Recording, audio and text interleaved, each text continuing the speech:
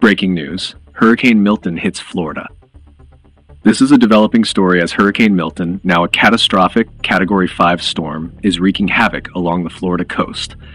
With maximum sustained winds of 180 miles per hour, Milton has made landfall near Fort Myers, unleashing torrential rains and dangerous storm surges that are already causing severe flooding in coastal towns.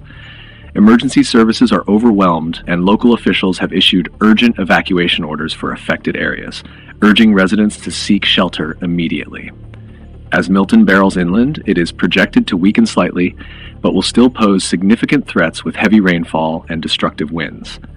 The National Hurricane Center warns of potential tornadoes spawned by the storm and advises all residents to stay indoors and away from windows. To stay safe, it's crucial to have an emergency kit ready with food, water, medications, and essential supplies, along with a battery-operated radio for updates. Keep your phones charged and follow local authorities on social media for real-time information. Stay tuned as we continue to provide live updates on Hurricane Milton's impact and how you can keep yourself and your loved ones safe during this dangerous storm.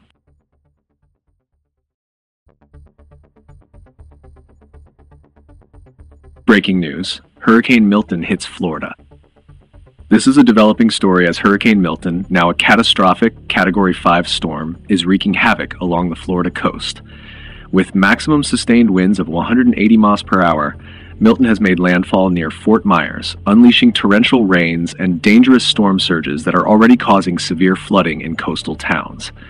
Emergency services are overwhelmed, and local officials have issued urgent evacuation orders for affected areas, urging residents to seek shelter immediately. As Milton barrels inland, it is projected to weaken slightly, but will still pose significant threats with heavy rainfall and destructive winds. The National Hurricane Center warns of potential tornadoes spawned by the storm and advises all residents to stay indoors and away from windows. To stay safe, it's crucial to have an emergency kit ready with food,